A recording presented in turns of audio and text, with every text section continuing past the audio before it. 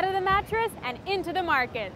It's easy to be scared by all the bad news, but your money isn't going to grow unless you put it to work.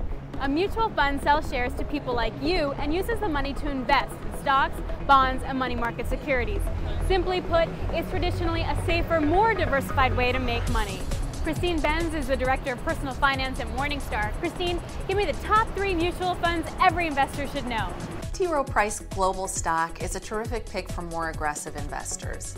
The reason I like it is that it could easily serve as a standalone stock fund in an investor's portfolio. It really covers the waterfront. It buys both U.S. companies as well as foreign companies. It also includes a shot of emerging markets, so for individuals who want to participate in the potential growth prospects in emerging markets, this fund is a good way to get yourself a little bit of exposure.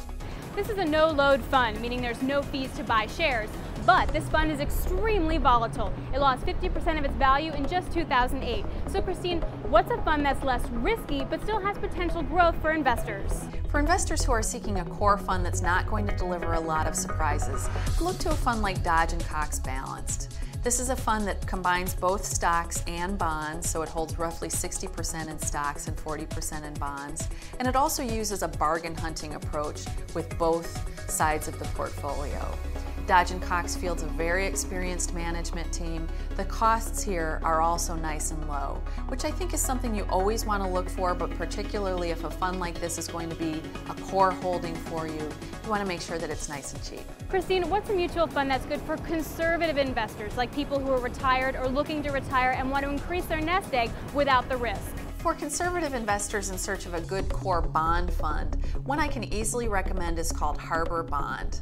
Harbor is not a household name, but Bill Gross and the team at PIMCO runs this fund for Harbor, and they've just done a tremendous job year in and year out. This is a fund that actually managed to make money in 2008, even as a lot of bond funds actually spilled red ink. One thing I like about it is that Bill Gross and the team here can be very opportunistic. They can invest in almost anything, including corporate bonds, U.S. government bonds, foreign bonds. They can go wherever they find the bargains, and that's a great strategy if you're looking for a core bond fund. I also like that its costs are nice and low. And as always, do your homework and talk to an investment advisor and find the right mutual fund for you.